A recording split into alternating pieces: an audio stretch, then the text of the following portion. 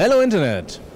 I'm here at the Hannover Fair and this is the booth of Aventics, a company formerly known as Rexroth Pneumatics. This is the first time they have their own booth at the Hannover Fair and we will have a look what's new on there. Come on! A big topic here in Hannover is Industry 4.0.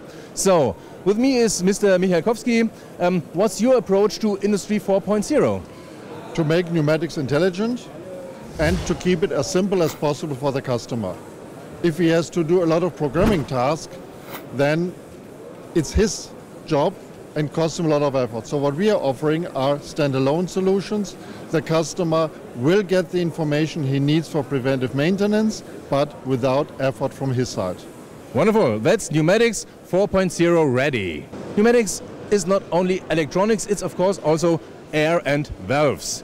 With me is Mr. Tesch. What do we see here? Yeah, you see the AV family. We have regulation valves, we have I/O modules, different bus couplers. The two main advantages of these valve series. Simple. It's the lightest and the compact valve system in sub-base technology on the market. Industry 4.0 is all about communication and you're really cool if you got an app. And of course Aventics also has an app.